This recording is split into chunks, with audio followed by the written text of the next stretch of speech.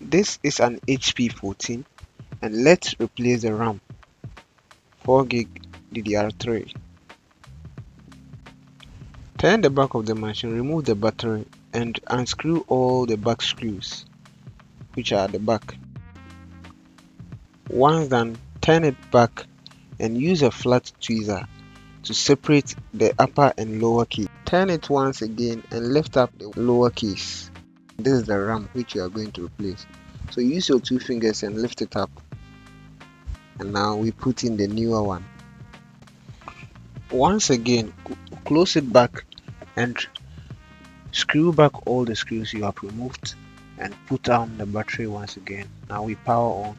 Let's check the size of the machine and see. And this is it. As you can see, 4 GB is available.